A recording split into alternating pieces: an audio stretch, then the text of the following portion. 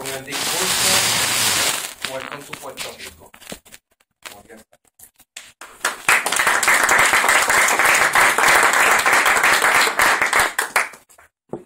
Toastmasters, fellow Toastmasters, and guests. I just wanted to tell you a few things before I begin my welcome to Puerto Rico, and that is, if you don't laugh, I'm going to think you don't understand English. So it's very important that you laugh. Nadia told me that you lose 300 calories every time you laugh. Now, I want you to also know I have a guy in the back. He doesn't speak English or Spanish. That's Dennis. He doesn't speak English or Spanish. But he knows his role is to just continue laughing. So if he laughs, I just want you to know what's going on. Welcome to Puerto Rico. You know, many of you choose to come to Puerto Rico, but I was more like Dorothy and the Wizard of Oz. The big tornado came and whipped her up and dropped her off. And that's exactly what happened to me. I was in Hurricane Hugo. I was 7 months pregnant. And the Army jets came in and brought us and literally dropped us in Puerto Rico. So when I got to Puerto Rico, I got off the plane. I'm talking 15 minutes. I'm from St. Croix. 15 minutes in a jet. Maybe shorter in the Army jet. And we got dropped here. And the first thing I noticed was everybody was kissing everybody. And I was like, this is really interesting. I said, they don't do this in my country. I don't know what's going on here, but I think I can like this place. Then, one day, a man said to me, we're talking, he's married, he's got kids, and he tells me, te amo. I mean, I'm hearing, I love you. I'm thinking, I'm looking at him like, he loves me, he's cute, but he's married. And every single time we talked on the phone, he would say, te amo. So I still, even at the sound of his name or the picture of his head in my head, I get embarrassed, I blush. Well, it took me years to realize he was saying, te llamo.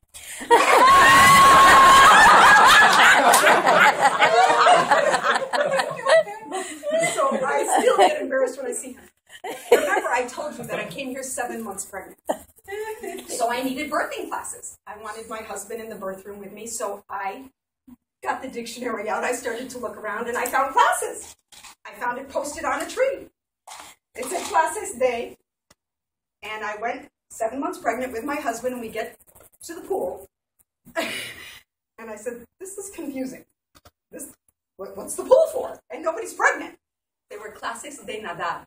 Clases de nacer. So you may think it's easy to live outside your culture, but it's very, very challenging. And Puerto Ricans are very nice. Actually, once I had the baby, it was totally mysterious. I was getting gifts. People were knocking on my door, bringing me presents. And I was like, I don't know these people. Why are they bringing me presents? I just had a baby. I don't get it.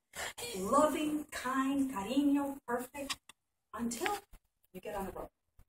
Something happens when a Puerto Rican gets behind their wheel. I really don't know what it is.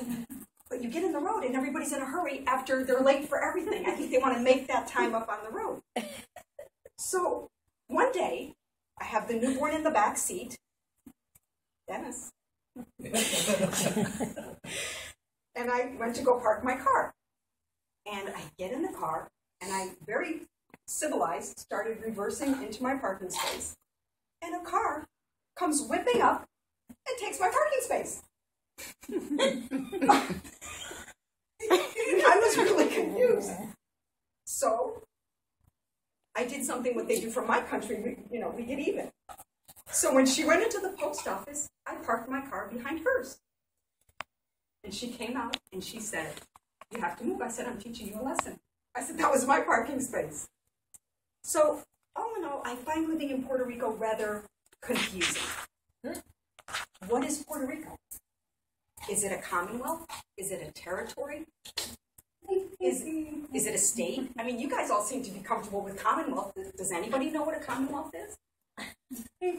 All I know is I can't vote. That's the only thing I know. But you guys seem fine with that, so I'm fine with that.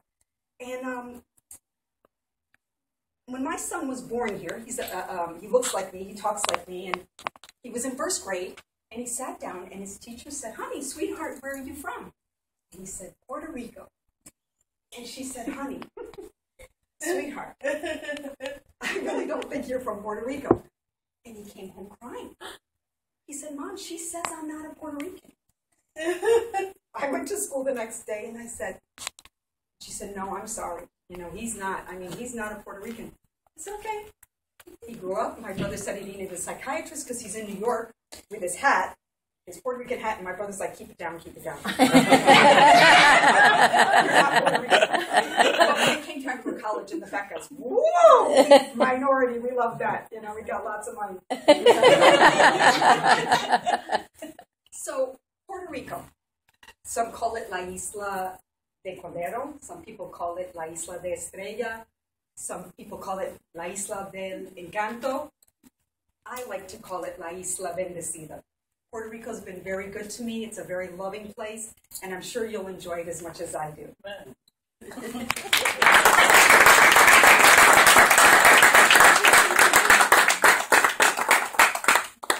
Oh, I forgot the best part.